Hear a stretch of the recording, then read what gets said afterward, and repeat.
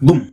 So here we go. As soon as you get a phone that is not switching on by any cause, as soon as you open the motherboard, here is the motherboard that we will be working on. So if you are using an analog method, for here I'm using an analog method, but if you are using a digital method, then you are going to set a multimeter to boost mode. You understand? So for here, all the multimeters will have the boost mode, which is named here, which is named boost. You understand? So if you are using an analog method, you are just going to set it to boost mode right here. So when you set it to boost mode, I think you all know that when you set it to boost mode, you are going to have this sound right here. Let me just try and explain what this mode is. This mode is used to test open circuit, or if something is a conductor, if something is a cable without any open circuit. You understand? So that is why when you join it like this, it beeps, which means it's a complete circuit. There is no open circuit right here. So when you test something like a cable that is open, that have cord in the middle, then you won't get this sound. You understand what I'm trying to say, right? So if you are using a digital method, just set your multimeter to boost mode, and if you are using an analog method, just set your multimeter to boost mode. So as soon as you have done that, you are just going to hold on your motherboard, then work on it to see what is causing the problem, the type of problem that is in the motherboard. So if the phone is water damaged, you are going to test. If you are going to clean the motherboard and test it if there is anything shorting in the motherboard. So let me just go right here into the motherboard, then let's start testing, so that I will show you how to test, what to do, and how you can go from here to there to know the problem. So actually this motherboard is okay, but I just want to show you the steps that you can do in a mobile PCB that is not okay. You understand? So I'm just going to show you the steps on how you are going to test the components, how you are going to test, how you are going to read your multimeter to know that this is the problem and this is the IC that is causing this problem in the motherboard. You understand? So here is the motherboard, and here is my multimeter probes. As you can see, the multimeter is still in boost mode. So what you will need to do is that you are going to place the positive of the multimeter on earth.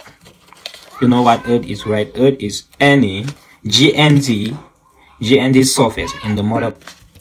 When you take your positive probe of your multimeter and set it to GND on the motherboard, then use the GND probe to test all these components. From there, you will easily know the component that is shorting. So you are going to start with the battery connector if the phone is not switching on. So you are going to test the GND, which is supposed to be beeping connector. Then you are going to the positive side of the battery connector. This one does not supposed to beep. You understand? This one does not supposed to beep. So if it beeps, that means there is a full shorting in the power section of the motherboard.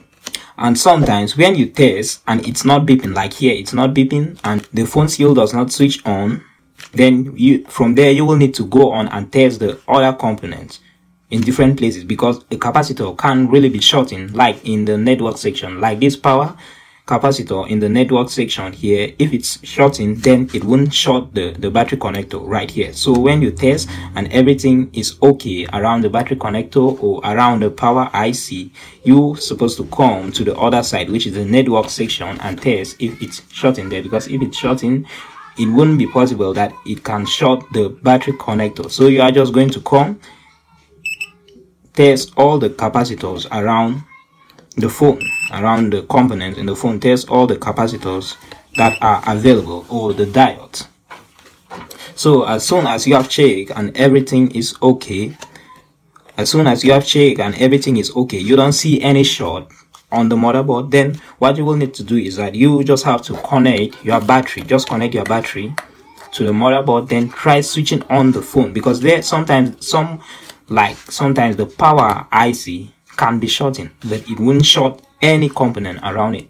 You understand what I'm trying to say, right? So as soon as you have used your multimeter to test and you see that no component is shorting on the motherboard, then connect your battery, then press the power button and use your hands to feel the component that is hitting, or use the spray, the short detect spray to see the component that is hitting on the motherboard. So when the reason why you have to connect your battery and press the power button is because If the chip that is shorting is in the other side of the motherboard that only gets voltage, when you switch on the phone, then the chip won't hot except you press the power button, then start sending voltage to the chip.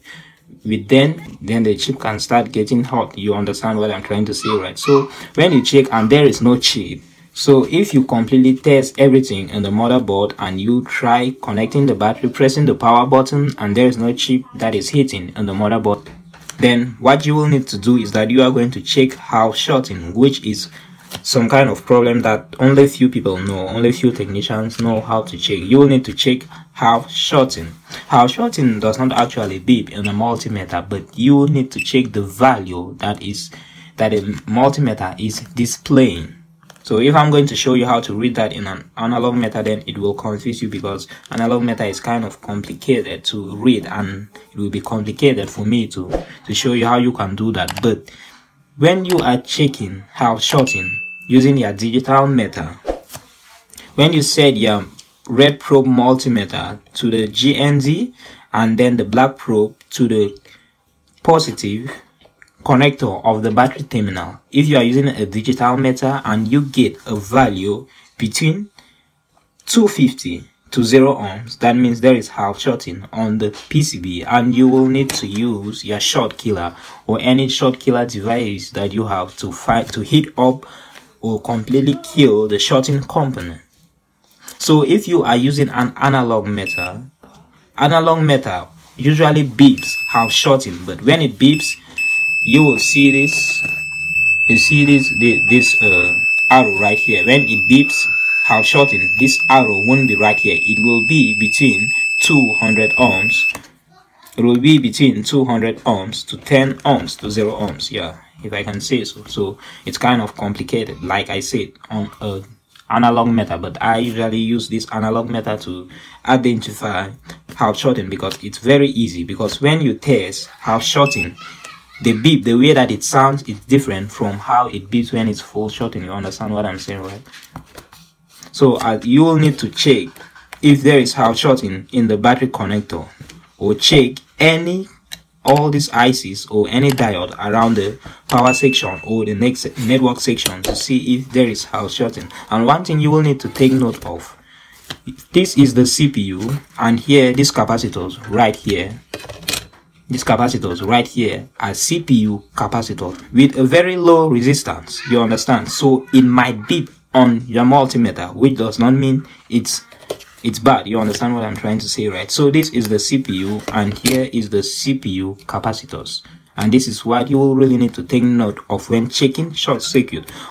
Most CPU capacitors are always beeping, which is because of the low resistors that are being combined in the CPU, that are being integrated in the CPU. So when you check all these CPU capacitors, they will be like they are shorting, but yet they are all okay. So after you check all that and you see that everything is okay, then here is what you will need to do. Here is the next step that you will need to take to check the stuff. So if you check the battery connector and it's not shorting, then what you will need to do is that you will need to connect your battery and test the power button. If there is any power on voltage on it might be 1 to 3 volts. You understand? So if you see a voltage on the power button and you verify and see that the power button is working as intended, then what you will need to do is that you are going to connect the phone on charge. So as soon as you connect the phone on charge, you are going to test if the charging voltage is on this terminal. So if you don't see any charging voltage on these terminals, then you just need to go on and change the charging IC. The charging IC can easily stop the phone from switching on. So if there is no power, if there is no voltage from the charging, then you just need to go on and change the charging IC. You understand? So I have a video on how to identify all these ICs on this PCB, how to identify all ICs on a PCB, like this motherboard. If I just hold this motherboard right now, I'm just going to tell that this IC is this one is this, and that one is that. So if you watch that video on how to identify all mobile ICs, you'll be able to identify and know that when these problems happens, then this is the cause, this IC is the cause. So if you check the power button and you don't see any voltage, then you are going to go on and change the charging, you are just need to go on and change the power IC, because the voltage from the power on button is from the power IC. You understand what I'm saying, right? But in some phones, the voltage from the power button is from the CPU. So that is why you always need to try different things, try reading schematics, so that you will be able to know that this line from here is going to this IC. You understand? So I'm still to make a video on how you can read schematic diagram, but I have videos on how you can get all mobile schematic diagrams, so you can check that on my channel homepage. You can scroll through my videos and see that. So if you see no voltage in the power button, then you are going to change or reball the power IC. So if you change and reball the power IC and still yet you don't see any voltage, then you should reball the CPU, because maybe sometimes the power voltage might be coming from the CPU, and when you change it, everything will be working as intended.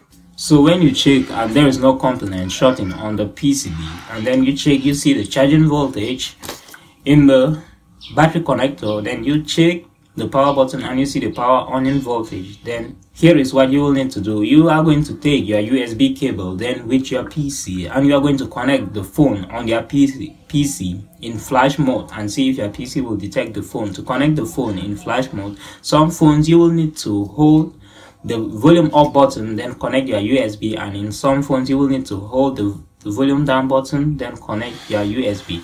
If you connect your USB while holding the volume up and your PC does not detect the phone, then you connect it while holding the volume down and still your PC does not detect the phone, then you are going to go on and reball or change your CPU. The CPU is the main problem that can cause a phone not to be detected by a PC, and still you can change your charging IC. It depends the type of the charging IC. Some charging ICs only send signal for charging to the CPU, and some send the data to the CPU and to the PC. Some phones get detected in a PC through the charging IC, and most phones get detected in the PC from the CPU. That is why I said if your phone does not detect on the PC, you should try change or reball the charging IC, and you should do same to the CPU. So for this one, the eMMC does not have anything to do with a phone that does not detect on a PC, because even if you remove your eMMC, which is your RAM of your phone, the phone will still detect on the PC. So if you check and it detects, if you connect and the phone detects on your PC, that means it might be because of a corrupt software. It might be because of the corrupt software, which you will need to download the firmware from the official website and try flashing the phone. So during the flashing, if the phone succeeds with the flashing, if the phone flashing process completes, then still your phone might switch on, and still it can, sometimes it will not switch on. So if the flashing completes, which means that the RAM is totally okay, then you are going to reball ICs like the power IC. The power IC might not be sending some particular voltage to the other side of the motherboard, or you might have to change or reball the CPU.